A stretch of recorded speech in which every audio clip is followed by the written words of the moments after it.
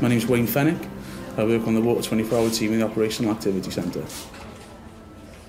The text message facility has been quite revolutionary, really. It's not so much an innovation. Texting's been out for years, but we're the only water company in Britain that uses the facility. We try to proactively text every emergency incident, depending on properties affected and the time of interruption. Anything that's going to affect more than one customer for longer than 30 minutes should receive a warning text from us.